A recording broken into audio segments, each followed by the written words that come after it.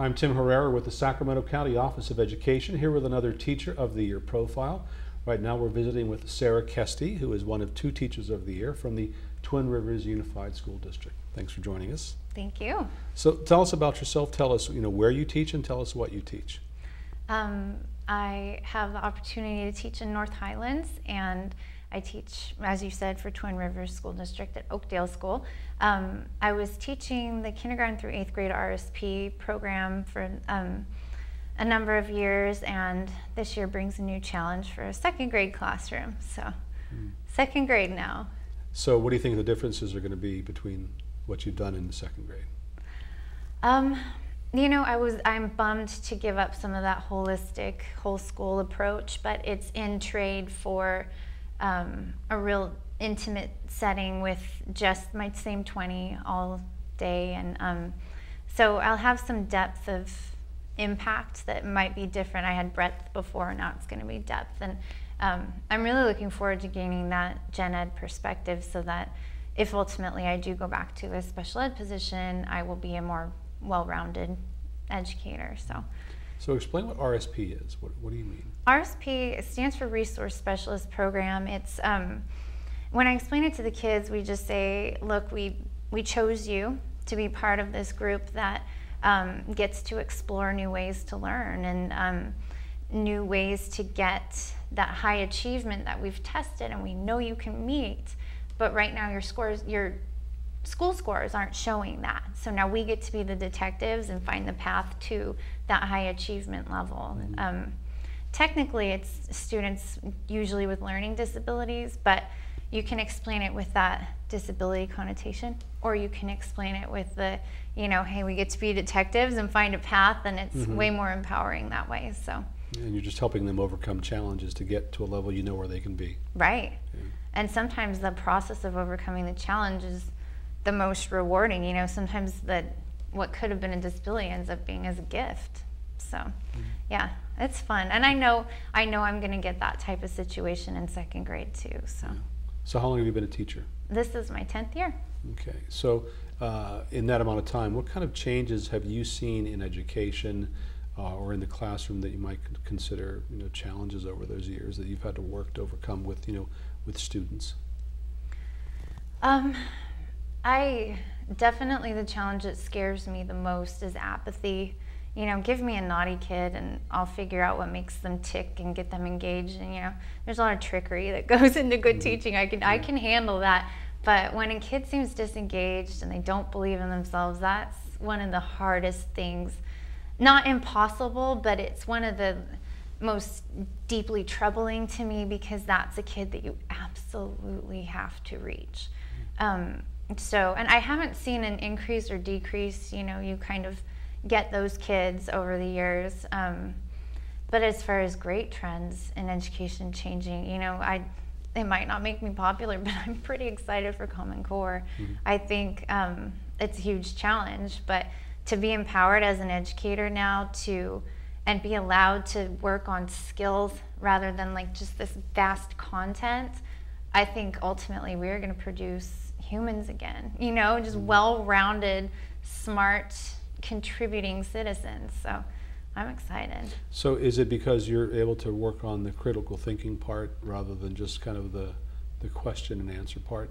Right. Yeah. I mean, I'm kind of ashamed to admit that I taught a before school test-taking strategies class, and we do Pop-Tarts, and I tried to make it fun, but the reality was I was spending 45 minutes teaching them how to trick a test.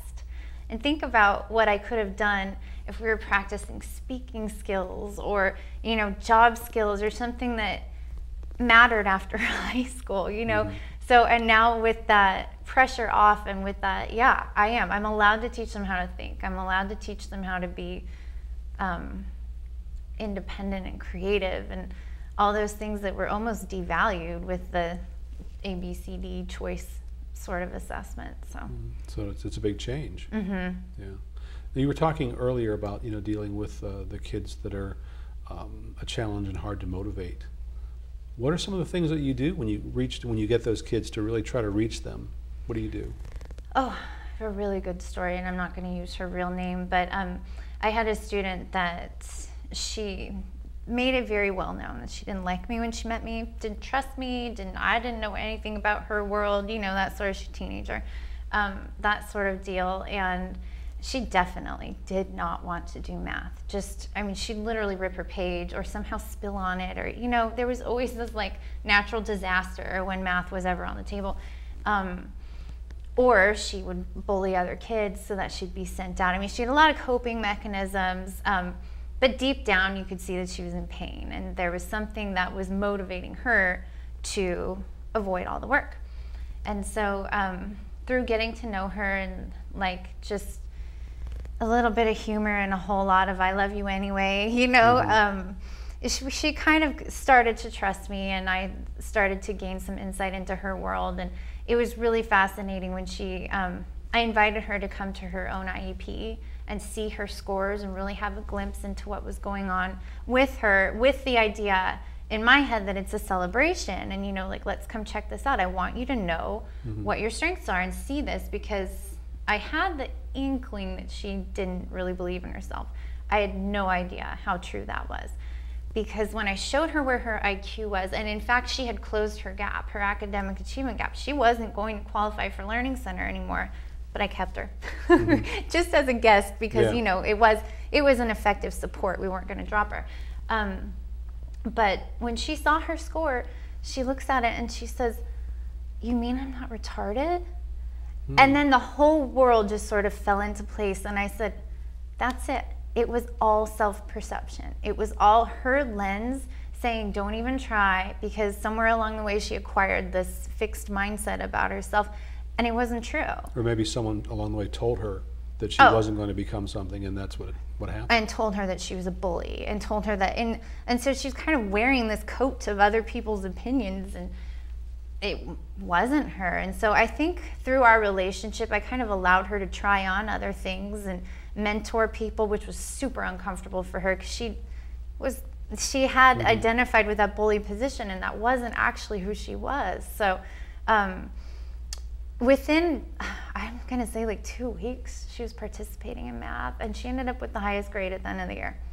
And here's a kid who would have like done anything not to do math. So yeah, I mean, she was one of my most troubling, in that I knew I needed to reach her, but boy, is it just, it makes my heart so full thinking about her. Now, had you always wanted to teach? You know, I think I danced around it because I wanted to do lots of other things too. But yeah, actually, when I told my family I had finally made my epiphany of teaching, they all stared at me like, "You've always been a teacher, haven't you? Like, you've always been going to school for that." And I'm like, "No, I was going to school for journalism and advertising and all these other things." Well, apparently teaching chose me. And so now that teaching has chosen you, and you've been chosen as a Teacher of the Year, what is that like for you? What does that feel like to be a Teacher of the Year? Oh boy.